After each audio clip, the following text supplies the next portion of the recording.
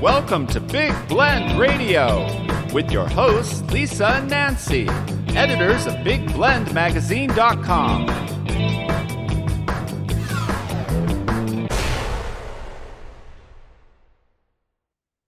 Hey, everybody. Welcome to Big Blend Radio. It is the fourth Saturday of the week, so you know it is time to chat with Glynn Burrows. Glynn is over in England. He runs Norfolk Tours. He works with people on their family history, especially if you're in, America, Australia, South Africa. A lot of us have roots back in England, and so he helps people trace their roots back and actually visit their ancestors' footsteps, literally. He is here every fourth Saturday, as I was saying, and you can keep up with him at norfolk-tours.co.uk. All the links are in the show notes. But today he's talking about he just came back from Wales. Him and his wife and family went on a vacation. Then he crossed the border from Wales back into England, and he's going to talk about some living history he experienced as he stepped over the border. So welcome back, Glynn. How are you? Hello. Yeah, great. Thanks. Good to be here. It's exciting to talk about living history in these sites that you were in all around Ironbridge Gorge, which sounds like something you would hear about back east here in the States.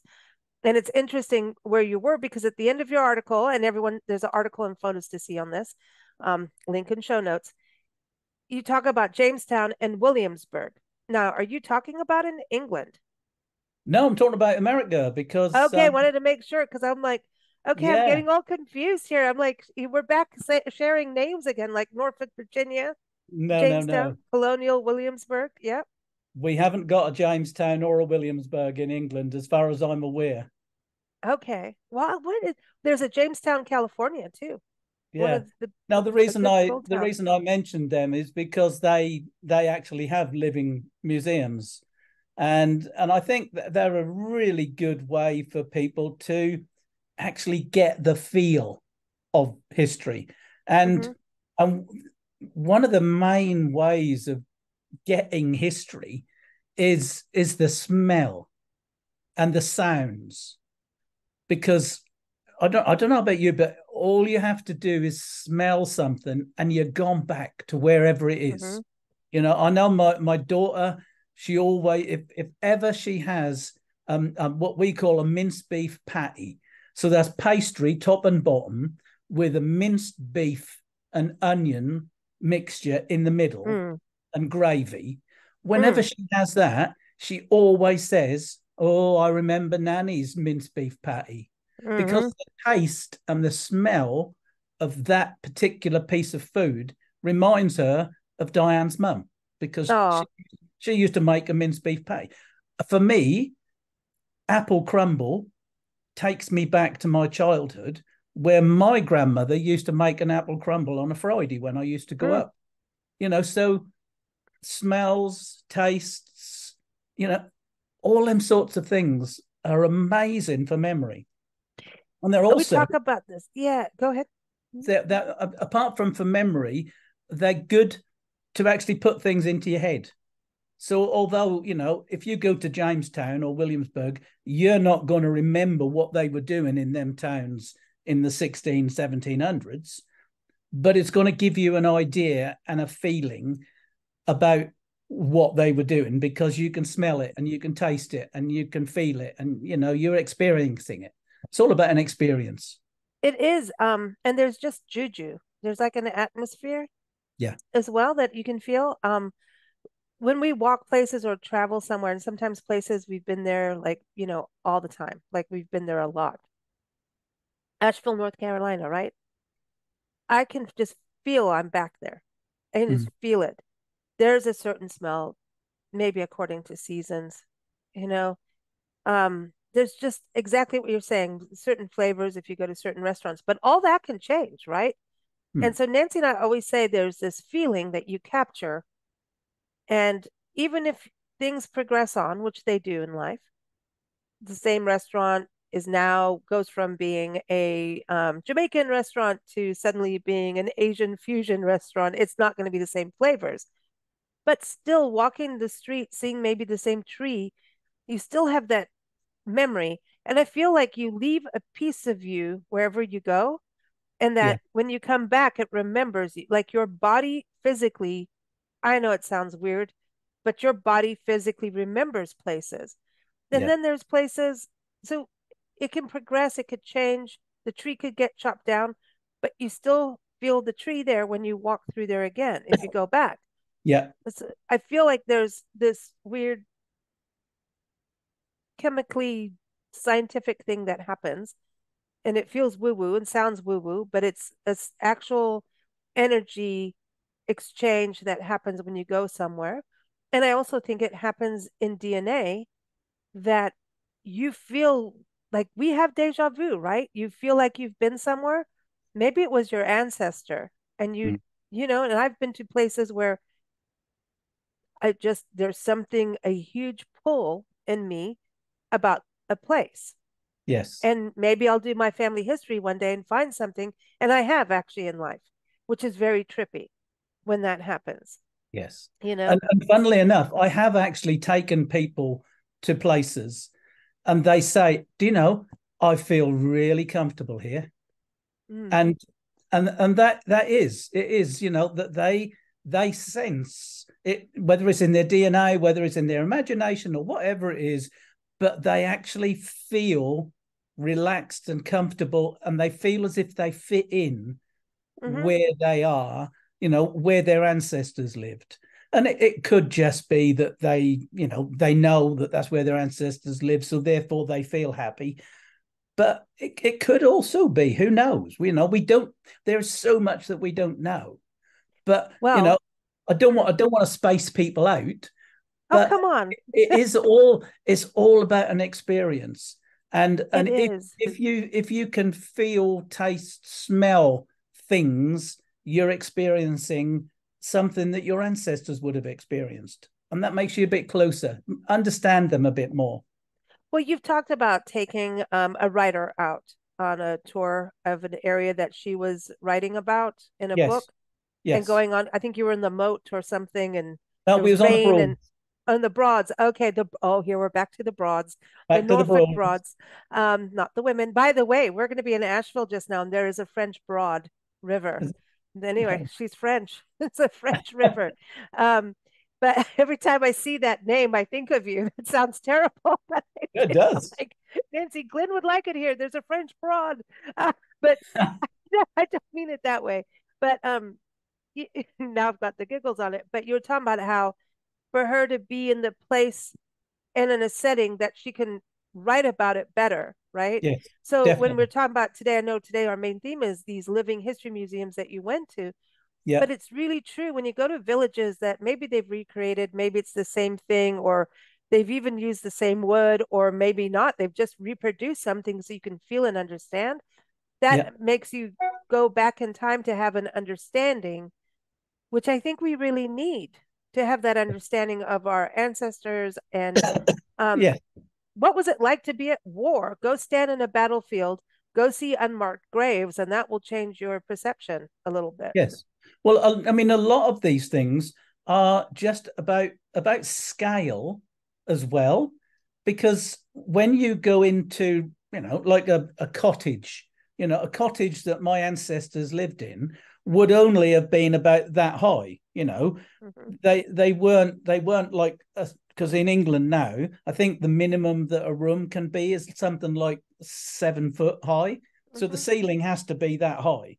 But you know, in days gone by, like the house where my mum lives today, where I grew up, the house, the ceiling is that high, you know. So when you go into these old cottages and you actually see and feel how big the rooms are, how low the ceilings are, how small the windows were, you know, then you can understand what it was like to live in a place like that with, say, a dozen other people, because that's how families would have lived, you know. And then you understand when you learn all about the window tax, for instance, you can understand why windows were smaller, because they used to tax glass. You can also understand why windows were smaller, because a lot of windows didn't actually have glass in them anyway. They just had a shutter across them. So you don't want to have a great big hole in the wall to let in all draft. Mm-hmm. So you have a tiny little hole with a shutter across it and curtains, so as you keep the draft out. If you had a big window, obviously you'd be frozen. So, but actually being there and experience it, I have to tie my arms down, won't I really? To actually be there and experience it, you then get an idea about what it was like. Mm. Nancy and I once went to a Gothic jail in DeRidder, Louisiana. And it was like being in a lighthouse with the center being circular with the stairwells going up. And I swear that place is haunted. Others say not. But it was freaky. And they hanged two guys there down the center. And so they have a rope hanging there to represent the hanging. Mm-hmm. And so if they didn't put the rope there, you'd go, it's still creepy. But just the fact that they put a rope there to remind you freaks you out a little bit. We're getting towards Halloween, Glynn, so I have to add that in there. Oh, there you go. Yeah, but what really got me is downstairs is the jail warden's house. And they have a room, tiny bathroom, tiny kitchen that we went through. They have this is the husband and wife's bed and a little beds for the kids.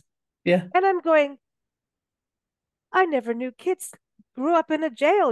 We can all complain about our childhood, but oh my God, imagine growing up in a jail with inmates above you. Yeah. People being hanged in your home. Yeah. And then they had women in one cell that, they actually ended up putting in a cage because the women were hanging things out, you know what I mean, out the windows, and people were throwing candy and all kinds of things up to them for showing their bits. So then they put him in a cage in the center of the room. And so that they wouldn't have any traffic. So you want to say, talk about broads.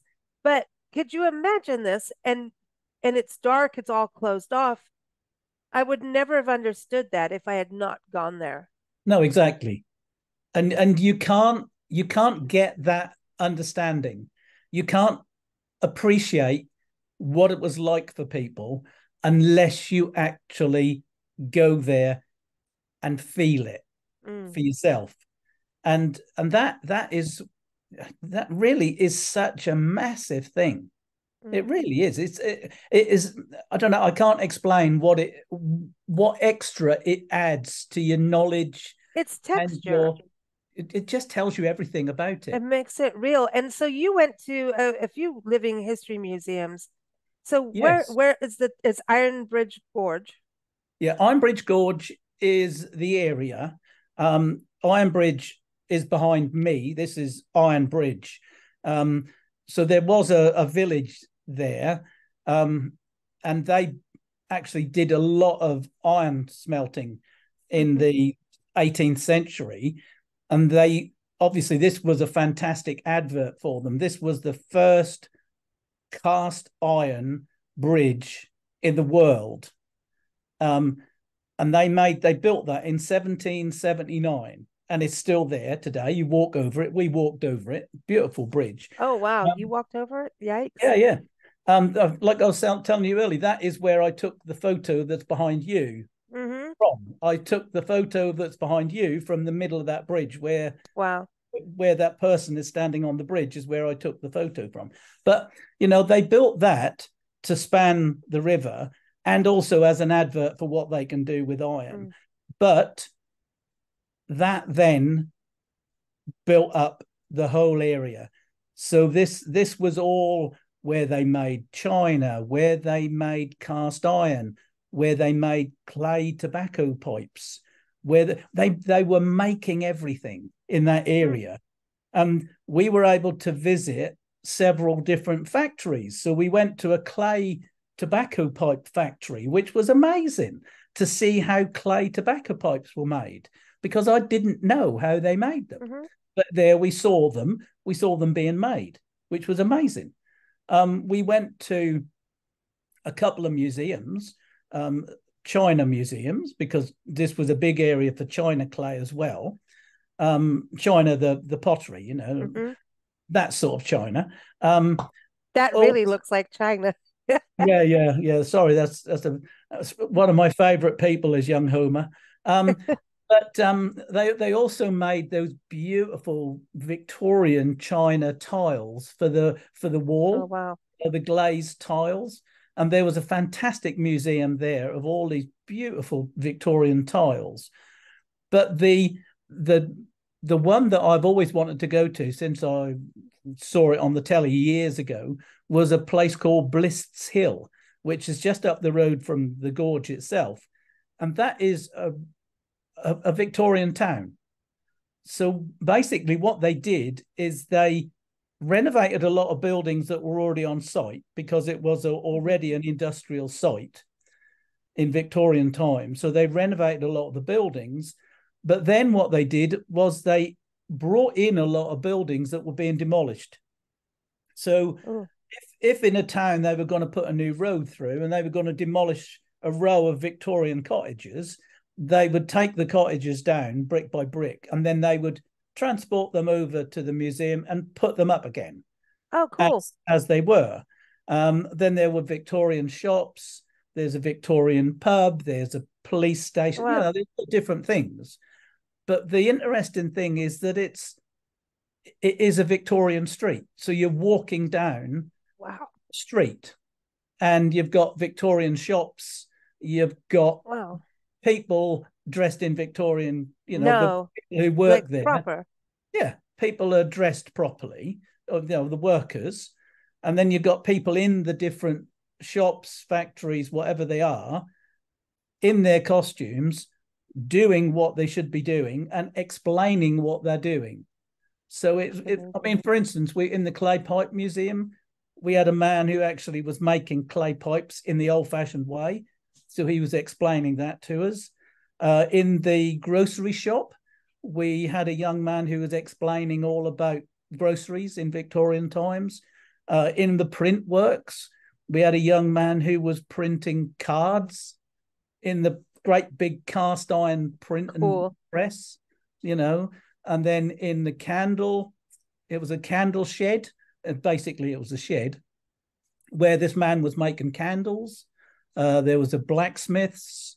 There was a woman who was harnessing up a cart horse, you know, and showing us how you would harness a horse.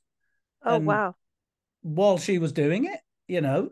So for me, that was quite normal because my granddad still had horses on the farm when I was little. So I knew all about that. But for someone who's never seen a cart horse and with all his gear on, to see it being put on and having it all explained while she was doing it was fascinating. You know? And all of them sorts of things were going on. You know, there was a Victorian fairground. So there was the old, old roundabout, you know, the old gallopers roundabout. There were the big swinging boats, you know, loads of stuff. And it was all just going on around you. And it just gave you such a feeling. You went in a time machine. Well, yeah, more or less. But this is, you know, we've been to a lot of places like that here in this country and in South Africa. I remember in South Africa going to a Dutch farm, and, you know, they were churning butter, and this was as a kid. Yeah. And it just, I was like, oh, this is what I was being taught in school, but now I get it. You don't have to, you know, and that's what got me into loving history, was going to these museums and, like I said, battlefields, and where I saw where Ishlawanda Rock with, you know, the Zulu Boer history. It just, when you see things, it just makes that impact on you. And I think grave sites really freaked me out as a kid because it made me really realize about war. And I was reading a lot of historical novels at the time. But in this country, we have those villages. But what's so mostly Western towns, like in we were talking about Jamestown, well, just around the corner from Jamestown in California. Jamestown is a gold mining town, and they've left the streets as it was, and so there's like an old hotel, a Gold Rush hotel. So it's Gold Rush time from the 1800s. Down the road is Columbia, which is a state park. It is the best preserved Gold Rush town in the country, and everyone's dressed in Gold Rush period clothing. You can stay in the hotel and they're dressed in that. And I have a photo of a ghost from there, a real one.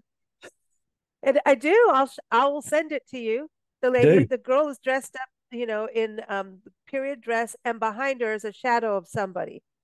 It's weird. Okay. So anyway, if you can figure it out, let me know. But I don't know. It's weird. The place is haunted. You horse and carriage going by, you can see the Yeah. old print shop like you're talking about. Yeah. You Yeah. go in, old candy store. Tombstone, Arizona is like that Wild West kind of thing. So some of it gets a little bit gimmicky in some places, Yes. but Yeah. but it's fun. Come on. Who doesn't want to go in, it's like when you say going to a pub over there, you're going into a Western saloon. Yes, of It's course. cool. But Victorian is really special, Glynn, because Victorian, here we have a lot of Victorian homes, right? And Victorian bed and breakfasts and. Yes. But the street isn't Victorian anymore. What's left is the homes, not the street, really. Right. So that is something I don't think I've been to a Victorian village as much before. I'm trying to remember. Right. Yeah, you see, I That's mean, special. for us, we've still got lots of Victorian streets hanging around anyway, but they've been changed over the years. So although the streets are still Victorian, they've probably got new glass fronted shops in them and things like that. Mm-hmm. But what you've actually got is not only the original shops, the original shop fronts, but you've got the proper stuff in the windows. So you can see what they sold, and you can see the prices, and you can go in the shop and you can have a look around and see what else is on the shelves. Mm. And you can talk to the shopkeeper, and they know their job, they know their business, so therefore they can answer your questions. And that is the most interesting thing, because although yes, they're actors, they're modern people, but obviously they've got a love of history and they research their character, so they can actually talk to you about huge. And we're some of our national parks here do it. So a lot of that happens here. But it's like we're hoping to have a resurgence of younger generations wanting to continue doing this. Yes. Yes. I think that's important because it tends to be in this place there were a lot of young people. I mean, that's fantastic. The bloke who was doing the printing works, I should think he was probably about 25. Oh, that's cool. And there was cool. One of the girls in the chemist shop and the dentists, I think she was probably 20. She was only a slip of a girl, so to speak. Did you feel like you needed to change clothes and put your cell phone away? Isn't it weird to have that kind of technology at the same time? I was taking lots of pictures. Yeah, I bet. But did you feel like, I need to change my clothes, I'm underdressed for Victorian times? Or I think the thing that really got to me was remembering so many things. Or all right, I was not around in 1900, but when I was growing up, a lot of the stuff from 1900 was still about. And it was all just coming back to me. We went into the schoolroom, and that they had the same sort of desks that I sat in, because my school was built in 1859. Yeah. There were loads of old desks in my school. We still had desks when I was little. We still had desks with the inkwell at the top of the. Yeah, me too. Isn't that cool? I don't know if they have them anymore. No, they don't. You had to slide in. You better be able to fit. You weren't allowed to have that extra mince patty because you had to slide in. You know those ones. Yeah, they're all connected, and you could lift the lid. Yeah. And put your books in. Yep. Exactly. So you're giving your age away, but that's what I'm saying. That it's them sort of things that you get when you go to a living museum, is that you get that, and it just memories. Memories come in. Now you've got me all tripped out. I love going to old schoolhouses. Yeah. Especially the one room schools. Like I always think about that. All the different ages in there. The poor teacher. Yeah. You could have a teenager in there with a 5-year-old in one school. And then you had the dunce cap. Do you have the dunce caps? We didn't have that at school. They're in all the museum ones that we go to. And someone has a dunce cap. And I'm like, I don't remember having a dunce cap unless maybe I was wearing it the whole time. No, we never had them at school. But there's things that the big things for me are all the stuff on the walls. Mm-hmm. The posters on the walls in the shops and also in the school. I mean, and the pictures of people, even if you don't know them. yeah, I like looking at what were they doing in the town, what were they dressed like, yeah, who were they, what were they doing when they were crossing the street, where were they going, did they have coffee that morning? no, Speaking of that, I could use some more coffee today. But I'm just saying, that it's like I always just want to know what they were doing. I went to a village in Minnesota recently. Amazing. They had the old gas pumps because so they had all these different eras in one village. right, They had the churches, they had with the steeples, yes. They had like the music room. They had the gardens, what the gardens would look like back then. mm, What were they growing? yeah, They had everything. The school, but the gas pumps from the gas station from like the 30s and 40s kind of yeah, thing. So and it's not as old as what you're talking about with Victorian era, but Glynn, it's amazing. So yeah, you stayed at a bed and breakfast, right? Oh, you went to a different room. Look at that. He flipped yeah. it I've gone to a over. kitchen. I've gone to a kitchen now. No, that's a nice kitchen. It's lovely. And you could smell the soot, I bet, when you were in there. And sometimes they actually do baking and things. So you not only do you Mm. go to the place, but you smell the food, Oh, and that's you dangerous. see people working, and Mm. and again, that's all about getting the right feel of a place. Hmm. I'm thinking how Yeah. many people were working in the kitchen. I mean, the one thing I did check on, and I wrote it in my article, was that in 1860 was this actually is one of the big houses that we went to see that were owned by the big family who ran the ironworks. And in 1861, the man of the house lived in a big house in Stoke Poges, which is not too far from there, with his wife and his mother, Mhm. who was 80. And they had the two ladies had a companion, to keep them company. So there were four adults in this big house, and they had 15 servants looking after four people. Oh my, you know whaty. Like what? Exactly. 15 For servants what? to look after these four people, you know. For why? What, because they could, you know. But what were they doing? I mean, Oh, I want a cup of coffee. Well, no, they wouldn't have a cup of coffee. They'd have a cup of tea. But you know what I mean. Yeah, I want a should I cup of try tea. that with Nancy? Yeah, Not you could right try now. that. Not Yeah, right you now. could If try she's on that. deadline with the magazine, she'll come yell at me. But they had servants to do everything. They had kitchen servants. They had people to do the gardening. They had people to brush But the stairs. 15 for four 15 people. for four people. And the two of them kids? No, no, there's four adults, and they had 15 servants. But Wow. that was normal for these big landed Well, I families. need someone to clean the car. Yeah, well, there you go. That's what you have.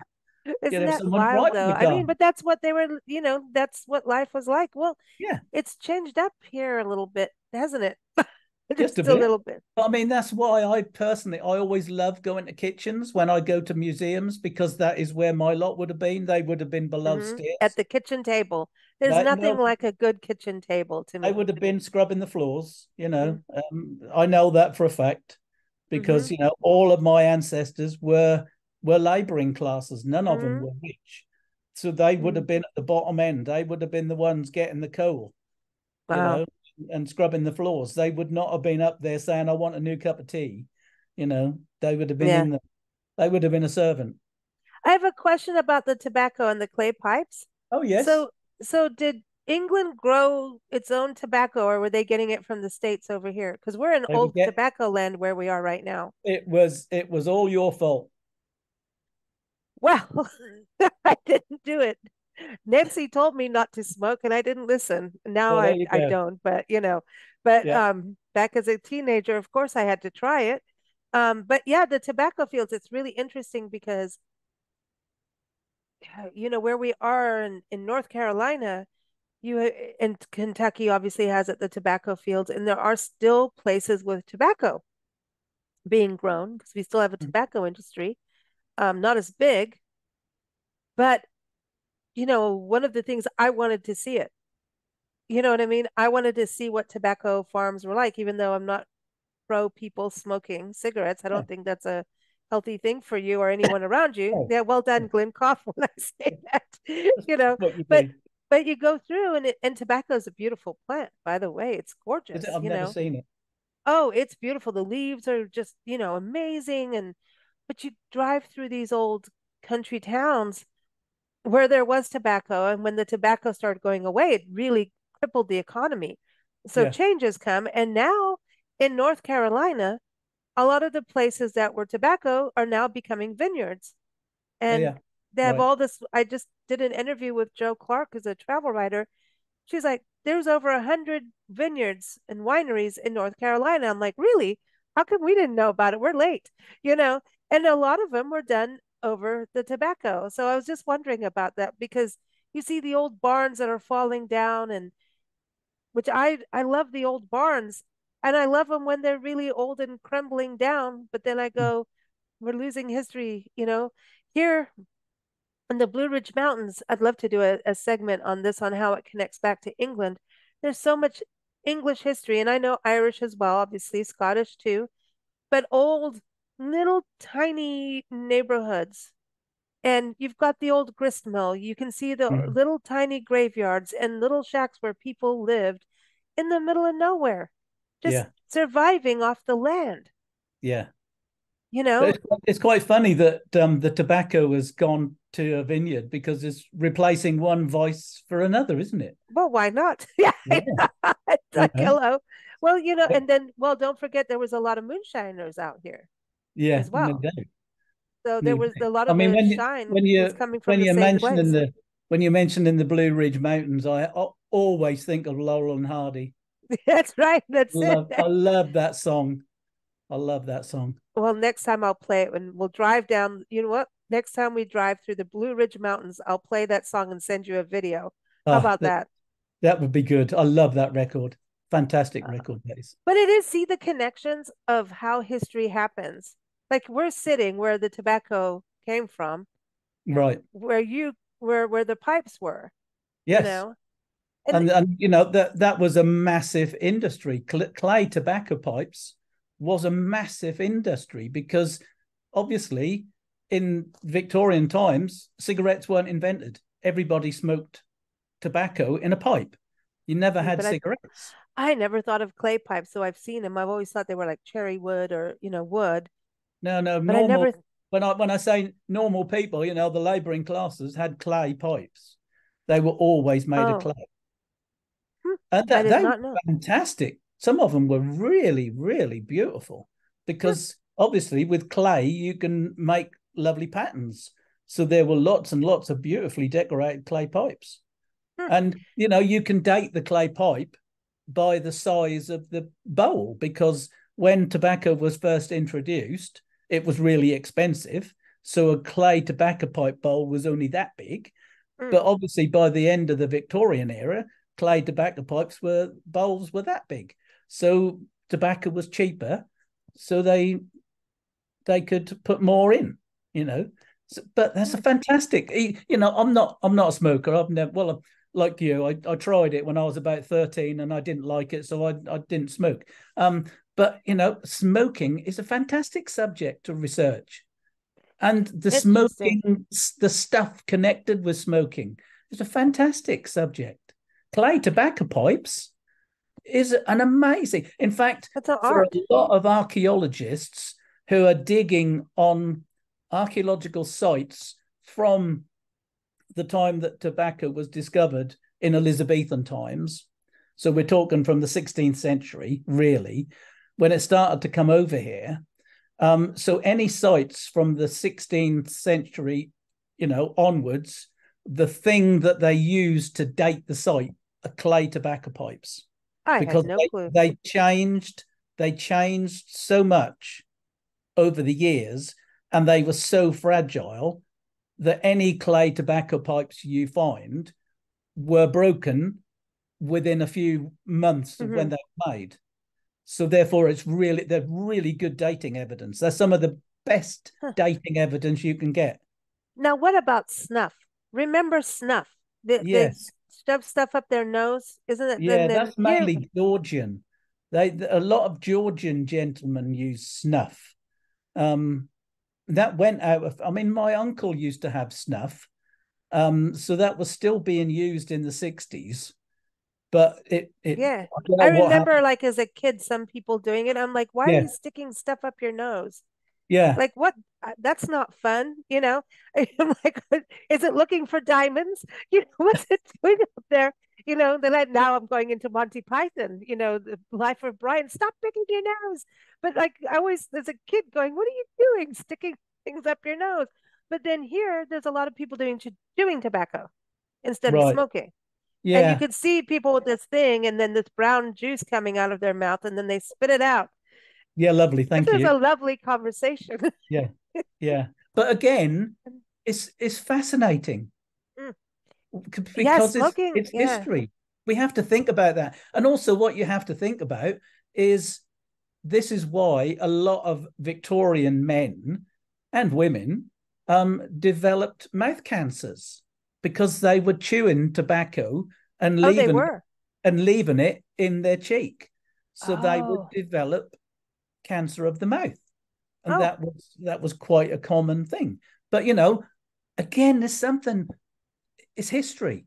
You know, you I have to think of these I didn't things. know we were going to talk about smoking today. So no, there's something interesting about the smoking side of it, right? Yeah, So it's our indigenous fascinating. people here in the country, Native Americans, I mean, they make really cool pipes, you Oh, know, did I? peace Well, out pipes of and wood. smoking is a big deal. Tobacco, all kinds of tobacco has been that's a whole conversation when I think about all the cultures around the world. I Yeah. mean, marijuana is part of it too. There's like that whole history as well of like, when did it go from tobacco to marijuana? Or has it always been two separate things? Now you've No got idea. me on a rabbit hole, really. You know, well, this country, it's legal pretty much everywhere now. Is it legal in England, No, marijuana? It's no. legal here in some, I don't know what is legal, like how legal each place or whatever. I don't quite know, but man, am I getting press releases every day for pot stuff. Right. It's like, No, it's not in England. hmm. So Something you know that is not something I have ever tried. I never tried drugs, even hmm. though I was around in the 70s as a No, I didn't. teenager. I have never done hard drugs ever in my Never, life because never even we tried had marijuana. commercials as kids. South Africa did a good job of showing commercials of like if you did heroin, you're throwing up in the toilet and you're in a dirty toilet. And I'm Right. like, I'm not throwing up. I don't want to be in a dirty toilet with my head in the dirty toilet, throwing up everywhere. I'm not doing that. So I never did it. And then, of course, there's needles and all that. And I'm like, I can't do a needle. You know, I'm not doing that. And then, like, smoking stuff that was crazy. Like cigarettes, I stuck around with that a little bit too long in my teens, but eventually got rid of it. But there was a thing, and I wonder about the vices, and that would be an interesting history of people because you weren't told there was something wrong with it. Like I didn't do hard drugs or anything because I was told No, it's bad for it, you, right? At first it there's a just lure weren't. to it, It just but weren't something that we did. It but weren't, when it comes weren't in to my. cigarettes, it was pretty open at that time. Nobody knew it was bad for you.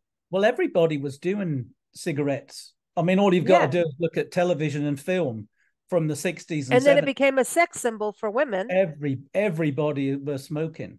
But you see, in the 19th century and in the Victorian times, it was clay pipes, and most of them were from the labouring classes. The Hmm. rich people, the rich men and women, were smoking cigars, and they were the ones who would be smoking the briar pipes. You know, the Sherlock Holmes. You Oh know yeah, how yeah, they yeah. sit there like that with the briar pipe. That's the middle class way of smoking. But Mm. your clay tobacco pipes was for your labouring classes. Mm. And you know, like I say, anything that Corn makes you pipes. look. Sorry. corn pipes. What about those? The corn pipes, like Popeye had a corn pipe, I think. And then here in the States, We never had the them. corn pipes. Yeah, I think the slave workers used corn pipes, like a maize pipe. No, They'd cut the center and use that because, they weren't no, allowed we, anything. we never we never had them because I don't think in Victorian times we grew sweet corn to any extent, if at Well, in all. the States, corn is Yeah, corn obviously. is. But any subject that makes you look at history is really good because Mhm. you can start to look at anything that you've got around you and start to look at the history of it, and you can go to a place like a living museum and find out about your interest, Yeah. whether it be smoking or whether it be candle making. I just didn't Look know. how Yeah, many I didn't know I was people. going to be interested in smoking today, but No, studying something different too that you may not think you're interested in smoking, but like you're telling, tells us of what a civilization was doing at that time. It's part of pop exactly. culture, right? So we Yes. interviewed Carl Rates. He's a professor in Kentucky, and he wrote all these books about the history of bourbon in Kentucky, which is, a huge deal. So he's like, how we're known for barbecue and, all of that.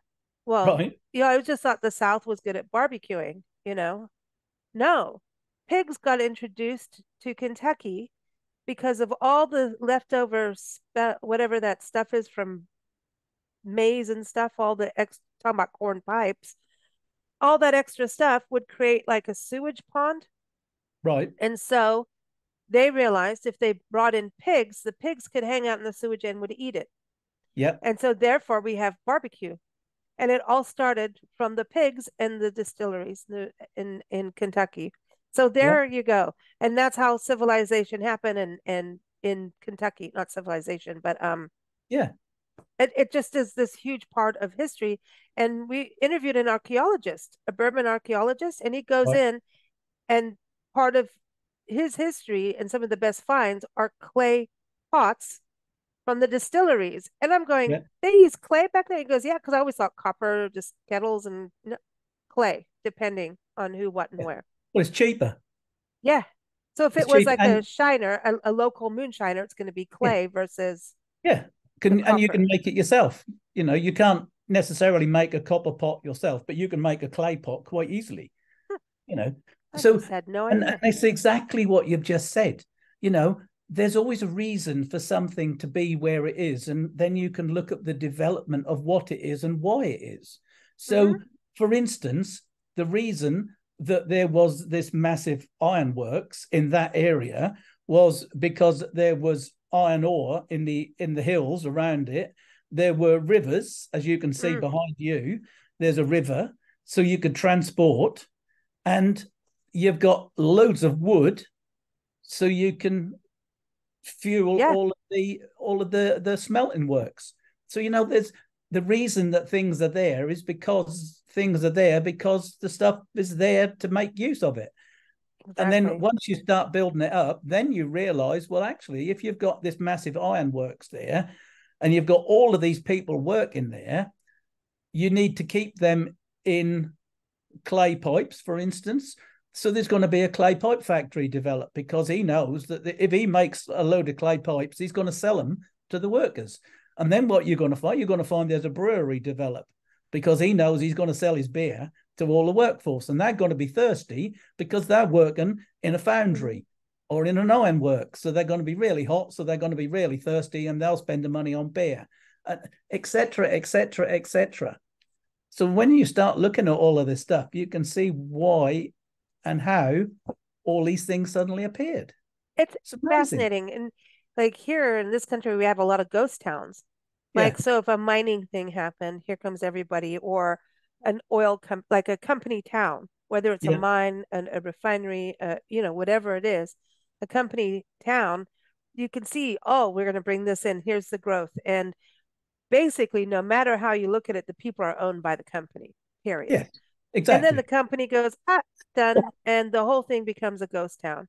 Yep. And you hear about these towns where you go there and there's a few ruins, but it's like this was the biggest town in Nevada at this era, and you're looking at it going, I just went through Las Vegas. This was the biggest, like, and you're telling me, this was bigger than Vegas at the time, Yep. with brothels and, dance halls and Yeah. even bowling alleys back in the Yeah. day. Yeah. I mean, all of these things because it kept building and building and building. And people get into that mode of if they're mining, they forget that the mine can strike out and dry up. And that's Exactly. what happens. Everybody gets in this prosperity mode and Yeah. doesn't realize that all things shall pass. Exactly. Which is a Exactly. good thing for, when we're going through the bad luck time. But when we're Yeah. in the bad luck time, we know, okay, just take a few more steps and we'll hit the good.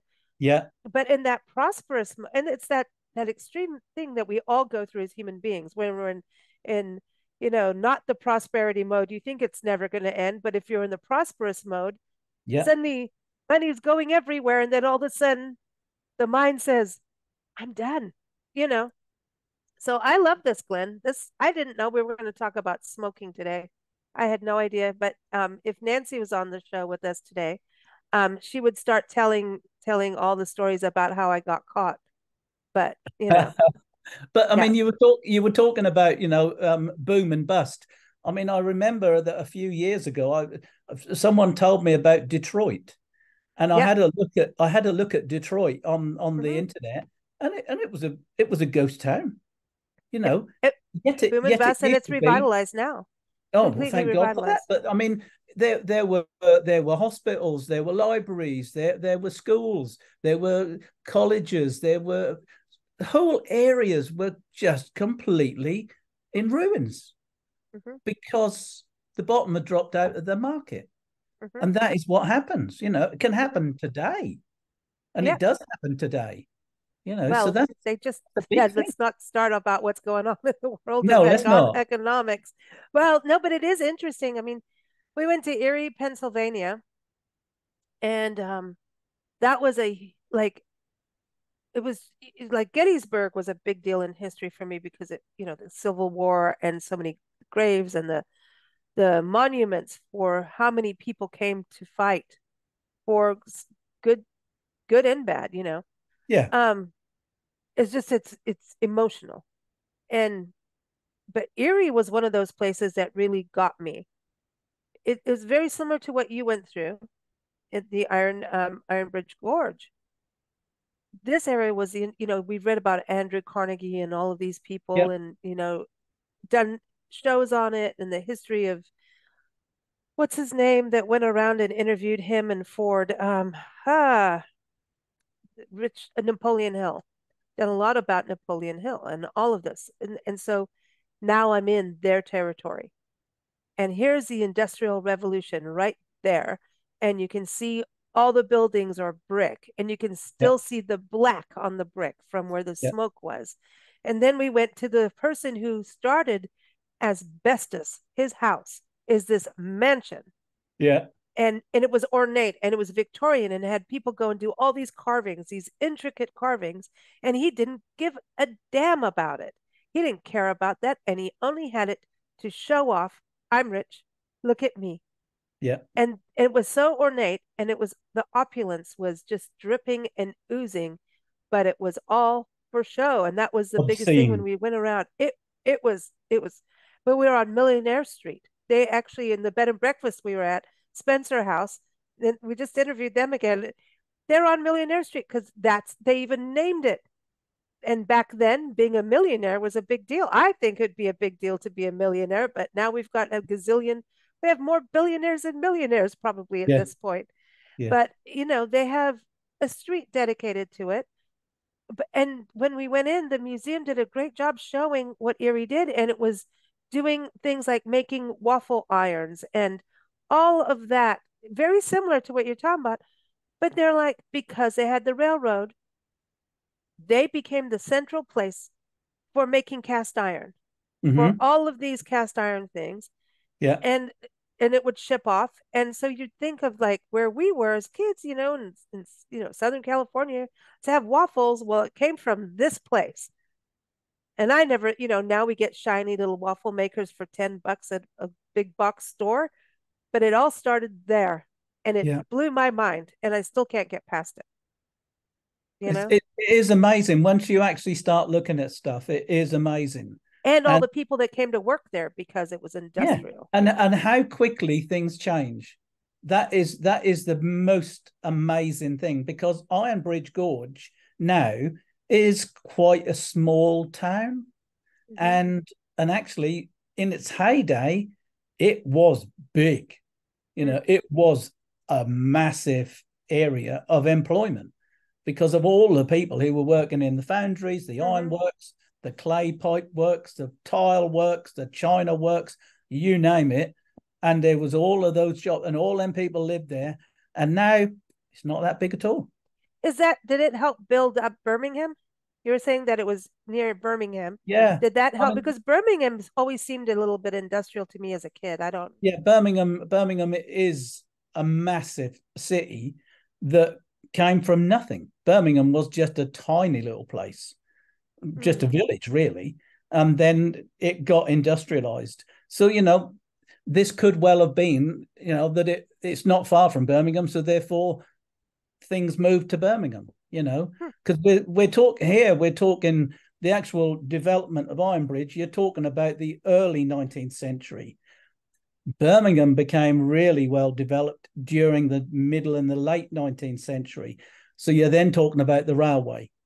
See, so the railway made a massive difference, because previous to the railway, the river was the only way to transport goods.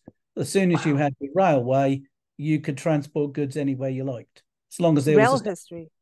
Yeah. Ooh, rail history is huge. How long have we got? I know, man. All right, that's another rabbit hole. We went on a rabbit hole on a train. My gosh. Well, I'm going to tell everyone, Glynn's article is up on blendradioandtv.com. You can see his photos as well. And all of that is linked in the show notes. It's always fun, Glynn. And keep up with Glynn at norfolk-tours.co.uk. And of course, he's here every fourth Saturday. Keep up with us at bigblendradio.com. Thank you so much, Glynn. We'll find another rabbit hole to jump into. Maybe there's plenty Alice in Wonderland. There's plenty rabbit holes around.